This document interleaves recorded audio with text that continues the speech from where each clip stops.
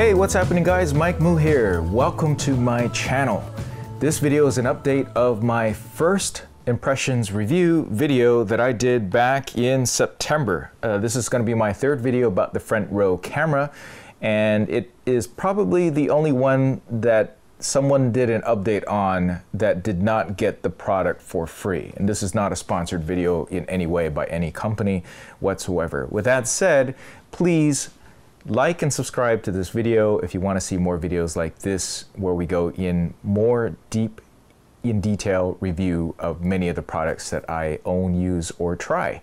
Okay, so let's go ahead and get started. The reason why I created this video was because I did a first impressions review, and usually when someone reviews a product, they've only used it for a number of days, maybe weeks at most, and you don't really get the follow-up in terms of whether or not going back, would they purchase this camera again? Would they continue to use it? If they weren't sponsored by the company or other companies to use a product, would they use it in their own day-to-day lives?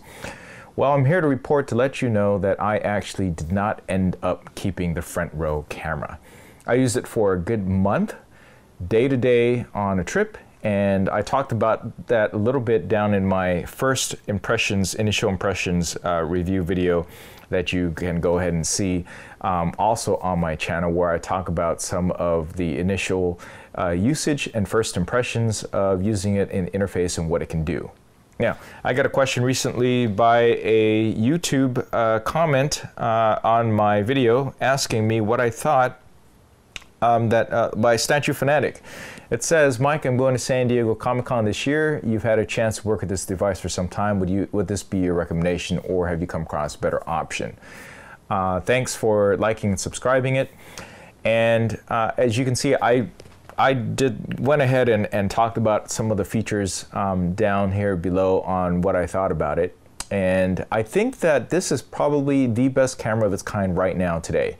Something a little bit more up to date. I have used other cameras in the past, other wearable cameras, and one that I referred to back in my first initial impressions was the Autographer.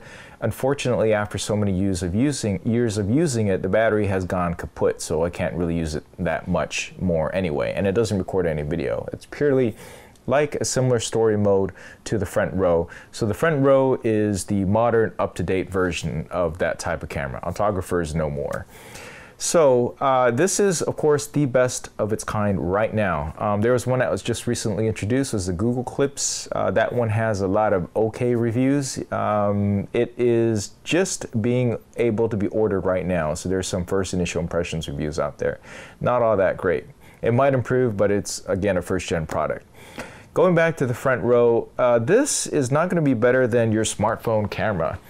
So if you're thinking about using this, and let's see, Statue Fanatic is going to be going to Comic-Con, and he wants to potentially use this FrontRow for B shots or some other things where you don't have to put a camera, close-ups of statues, toys, and figures, so that, let's see, he's going to use his phone specifically for that, but he didn't want to walk around with it up to his face to capture supplemental B-roll footage.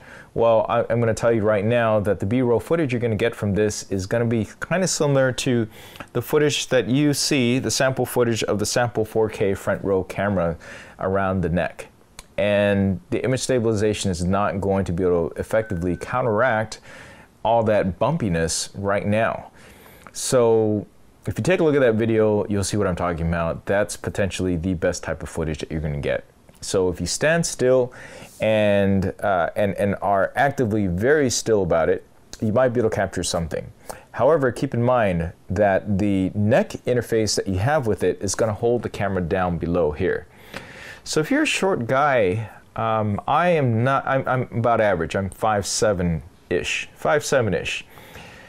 If you take a look at my sample footage down below, you will see that, take a look, it's kind of jumpy. But the footage is not bad. Now, the camera that is recording this, or the higher end video that is being recorded on here, which is basically the backside of the camera, is actually 8 megapixels. This is recorded in the 4K mode. Now, no, it's not 16 by 9 interface that you get, so you see it's a little bit more of a square thing, and it does not have the digital image stabilization that would have occurred if I had recorded this in 1080p. So your footage might end up being a little bit better with the image stabilization. And of course, you can also run this yourself through Adobe Premiere or some other video stabilization software technology to go ahead and remove that. There's a number of them out there that you can go ahead and try to use. So this is in a somewhat part dark, part light environment. I think in Comic-Con, it's not going to be as bright like this most of the times because you got the window. So you can see it's pretty jumpy. Now, if I go ahead and stand still and am using this just to record some footage, yeah, you'll get decent B-roll. Yeah, I could see that. So where this really shines is this is a more modern, up-to-date version of the story mode, of what they call the story mode, which is to say that if you want to journal, or if you want a journaling camera, this might be it for you. Okay, so if you want a journaling camera, this might be it. This will give you a nice little time lapse of your day. So if you're going out on some sort of special once-in-a-lifetime trip and you don't want to be boggled down with a camera, and the purpose of the trip is to enjoy yourself, yeah, this will get you something, at least something. But most of us like to at least take some pictures. So if you're going to have your smartphone, I suppose you could use that supplementary. The camera on this is as good as a front-facing camera, not the back-facing camera, but the front-facing camera of a Google Pixel phone. So, which is to say that it is only as good as, not as good as the current generation front-facing, but as good as the previous generation front-facing camera at 8 megapixels. The front-facing camera is not as good. It's good enough for, I want to say it's about 2 generations behind. As far as sharing your world in real time, I don't think this is going to be that great for most people. Because you're gonna, if you're gonna be sharing in real time, you're gonna be using your phone. And if you're gonna be using your phone, why not use your phone to go ahead and share this stuff in real time? I like that the option is available out there. If you need to put this in a remote environment and you don't want to put your phone up where it could get, you know, lost or destroyed, this is roughly half the cost of a high-end smartphone at $400. I can see where you might want to make use of this thing.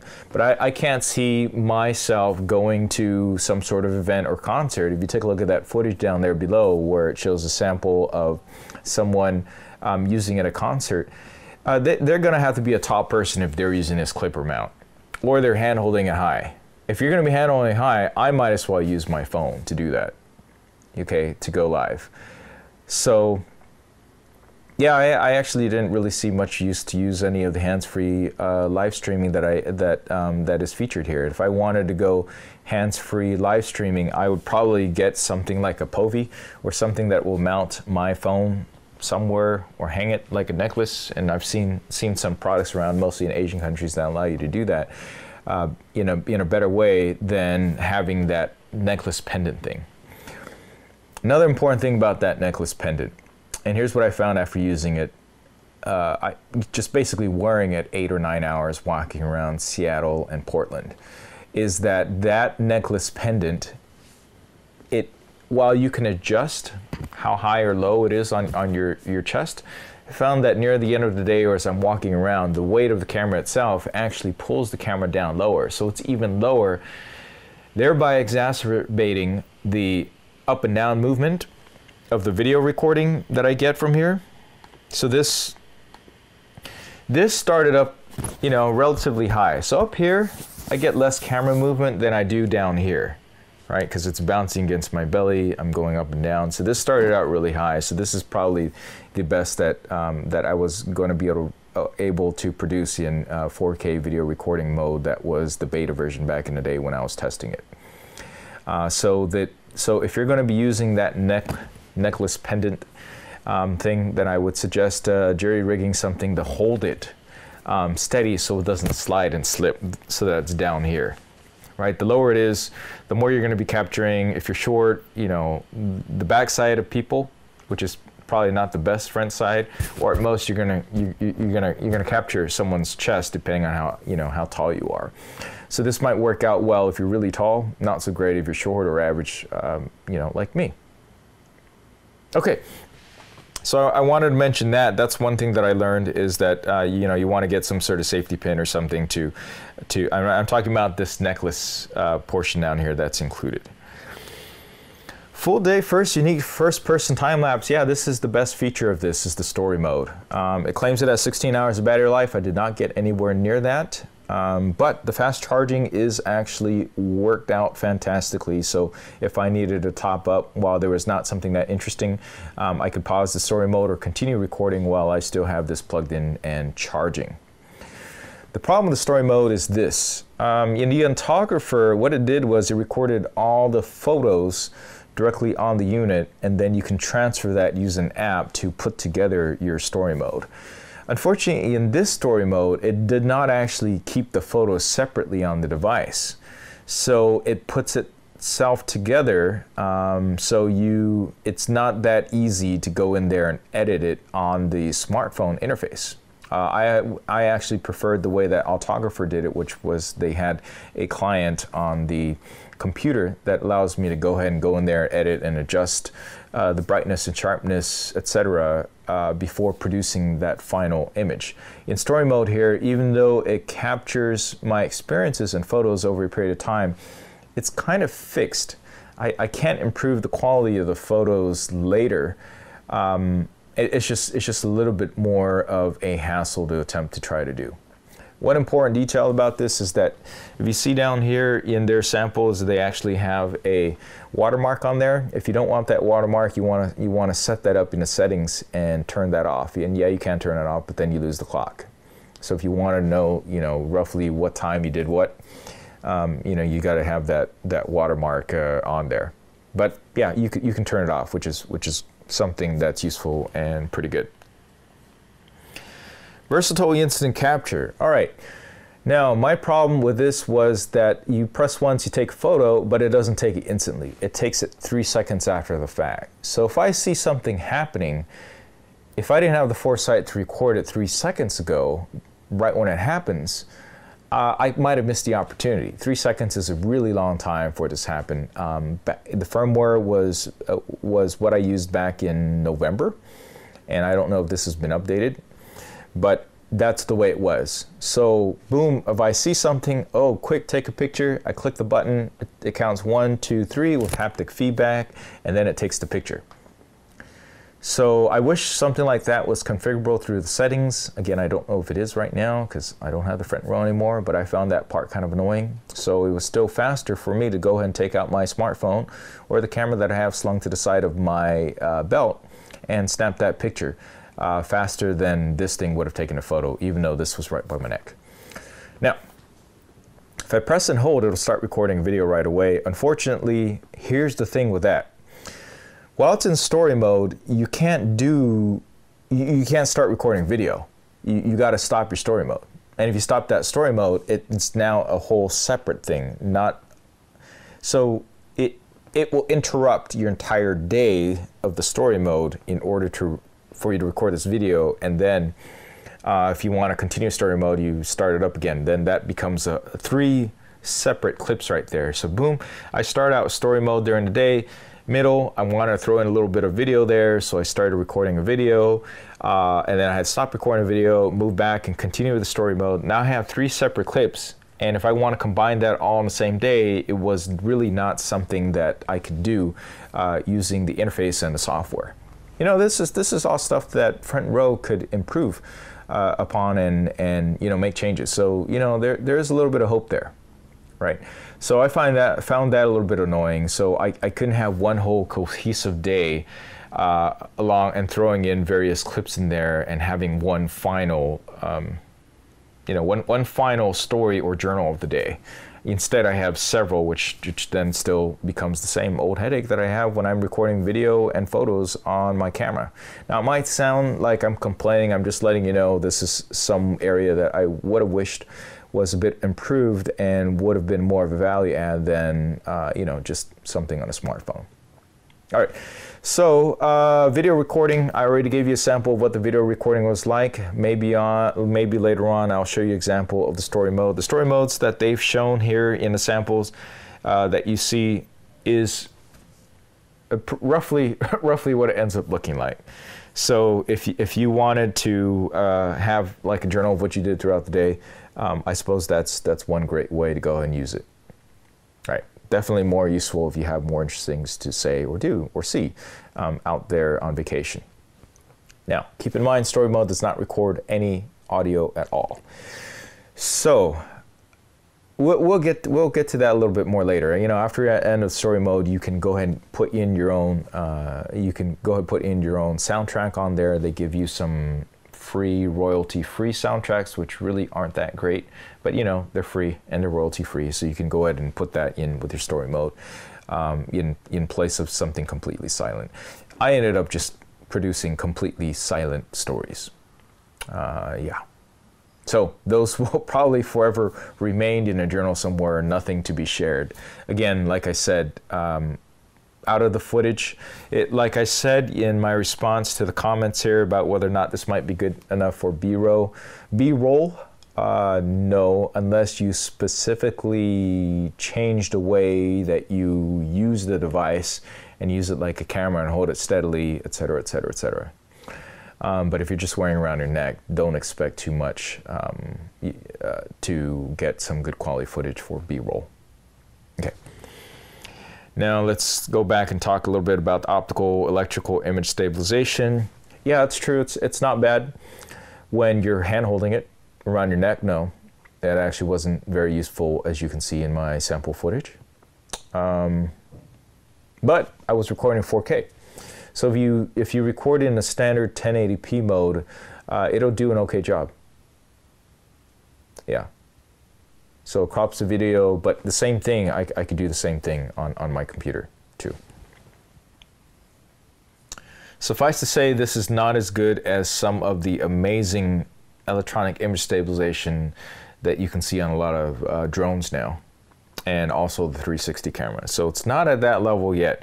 I think maybe another generation later, it might improve on that, because that will probably require a lot of processing power that this is retaining for using for the operating, you know, the modified Android operating system. Capture every moment. Yeah, okay, I could see that.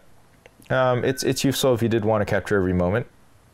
It's also got some other value-added items in here. There's a translator app, a Spotify app is on there. I really don't mind using Spotify off my phone, so I didn't have any problems, or actually I actually didn't feel a need to use this. The stopwatch, kind of nice to have on there. I gotta admit, this is kind of like sized and looks like a stopwatch, so I did use that a handful of times just to time certain things. But I could have easily used my phone or my watch anyway, my Apple Watch. All right, so now here's the big problem with the FrontRow. It's $400. Now, if this was half the price of $200, I'd say yeah. This would be great for any trip, and you might be able to keep it. But if you are going on a family vacation, you're going on a special trip, there is no better wearable camera on the market right now that I can recommend. And this is why, even though this whole thing sounds like I'm really dogging on the FrontRow camera, this is still the best that is available right now. The best looking, the most solid feeling, the fastest charging. It's a whole lot of the best and up-to-date that you can possibly get on a wearable camera. But still, at the $400 price point, it was not good enough for me to personally keep. So it's not a full-on recommend for everybody. It's kind of a, if you think you'll use it, buy it, try it out, and you know, you got 30 days in many places to decide whether or not you want to keep it. And if you do think that you will be using it on that one special trip, for instance, if I was going to Comic-Con, yeah, I'd probably get it. It is $400, but if you are interested in getting it, please use my link down below the video and also on my FrontRow camera to go ahead and pick it up. because I get a little bit of commission from it through Amazon. All right, so there are 16 questions on here. Let's take a look at some of the questions. Does the camera have stabilization? And yes, it does. None of the pictures give me an idea of size. Are we talking about cameo size? It is smaller than expected. It is roughly about this size. I don't know if you can tell right there. So it's the size of a small little cutie mandarin orange. It's definitely smaller than your fist. There are actually dimensions and the specifications right there on the FrontRow camera website. What other questions we have? Is it compatible with iPhone? Yes, it is. I've used it exclusively with the iPhone. You can use it on Android devices. I don't know if there's any differences. Is the interval between shots and story mode adjustable? If not, what is the interval? Yes, it's adjustable by means of a slider. 3 seconds per pic, 5 seconds, 8 seconds, 10 seconds. Oh, so your 16 hours of estimated battery life is highly dependent on, you know, what settings you're setting at in terms of the story mode. So if you have it like the Rabbit, you're probably not going to last the whole day. At least I didn't last the whole day on my FrontRow. So, but I'm talking about a long, full-on day of going about, walking around, doing sightseeing out in Seattle. So that was, yeah. So, you know, you adjust it a lot less, 10 seconds per pic, 8 seconds per pic, and you'll probably be okay.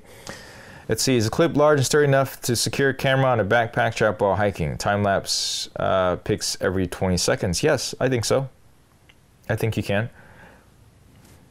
Is it compatible with Instagram Live? No, not really. Yep, no. Can I broadcast? No, it does not. It does not broadcast your own RTMP. This is not a professional class device for that. This is designed for the consumers. And so it would not have a feature like this, nor is that likely on their roadmap. Is it capable of changing music tracks on the phone? Oh, no, except for the Spotify app. So, yeah, that's a great question. You know, that'd be something that it could add. You know, you could use it as a remote control. So one cool thing about this is that if you are the type that is really paranoid about the radiation of your phone, because, you know, these little devices emit a lot of radiation depending on a number of factors, how far away you are from a cell tower, cell phone, you know, what radio signals and everything you have on. You can try to minimize that direct effect of those signals by keeping this further away from you in a bag, not directly in your pocket or in your hand all the time. So with that the case, if you like to listen to music, other than outside of Spotify, it'd be nice if you actually had remote control capability of adjusting the music directly on the pendant, and that would be cool.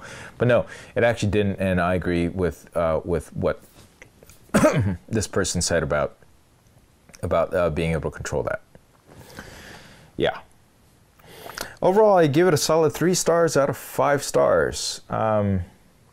So that would be very similar to the average of what all of this stuff is. But if you don't need to be on a bleeding edge, and if you think this might be cool, but you're not going to be using it on a special trip or special events in your life, then I would hold off on version 2, just like what a lot of these other people are also saying. Oh, one thing I also want to mention too, and I mentioned this maybe, I think I mentioned this in my first initial impressions review. I noticed that a lot of guys notice when I'm wearing this. The girls don't, or at least they don't, you know, they don't point it out, ask me what it is. It's usually the guys that notice something interesting going around in your neck. So, one of the benefits of this is that if you are in fact going to be recording something via video and you don't want the person or the subject to be really self-conscious about it, you can more stealthily either one, take a picture, kind of like a street photography type of shot. Again, the problem with that is you got 3 seconds before it takes a picture. 2, you can record video, which then would also help record audio too. What I would like to see also on here is an option to just record audio, you know, kind of like an audio memo rather than just record a full-on video, because sometimes you know, you maybe just want a snippet of the audio around you. And yeah, that'd be cool to have. And you know, you have all the functionality already built in here. Another thing that would be really cool that is not on here is a headphone jack. I know we're removing all the headphone jacks on here on all the smartphones lately, except for, thankfully, Samsung and the S9. That would be really cool to have. So, you know, I'm talking about version 2 stuff that might happen, or might or might not happen, right? Yeah, so around the neck, people do notice it, but not everybody, not the general public. This would be people who are more tech-minded, people who are, and also a lot of it depends on what you wear too. I tend to wear a lot of dark colors, and I'm wearing, and you know, the one that I got was black, so that just did not really stand out as much as if I were wearing a white one. And sometimes I have a lot of other things going on with what I wear. So this kind of hides itself in there, right? So yeah, and it's, sometimes it's light enough, or throughout your day you wear it enough, you do kind of get used to it around your neck, so you don't notice as much. Sometimes you forget that it's even there or recording anything. And I'll mention this because there's been a number of times where I've actually walked into the bathroom and recorded myself using the bathroom. That is something that is not really great, not really cool, and it shows up in my story mode, which is really kind of annoying.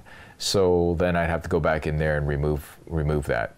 So yeah, that's something else that I should mention. Okay, this video is now hitting the 30-minute mark. I've talked so much about this. I'm sure I've answered most of all the questions that anybody would want to ask about the FrontRow. Oh, here's the other thing.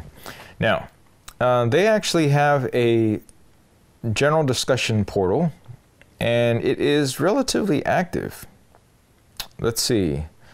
So if you want to find out about new stuff that's going on,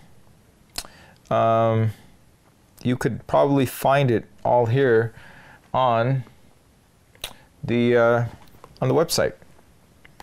So they let you know what's going on, maybe, or there's any up-to-date stuff. You could probably get some nice tips on there.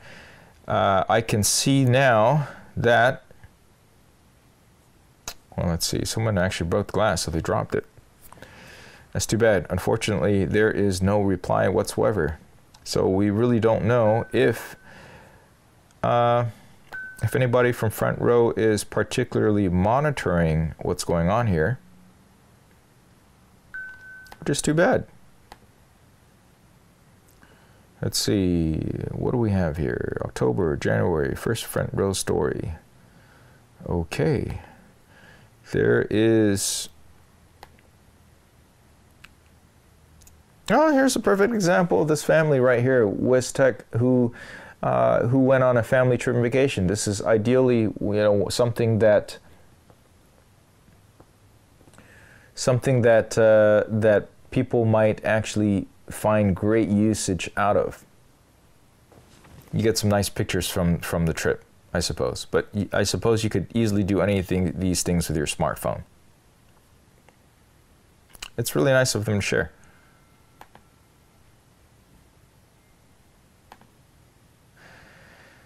Yeah. Okay, so another thing with this is that's a little bit concerning is that when you don't see a whole lot of activity from FrontRow themselves in some of these forums, might mean that they're scaling down operations, and perhaps, you know, FrontRow could be discontinued, which is the sad reality of someone, you know, trying to introduce the next best thing, or something evolutionary, revolutionary, or you know, something that might change the way you go ahead and use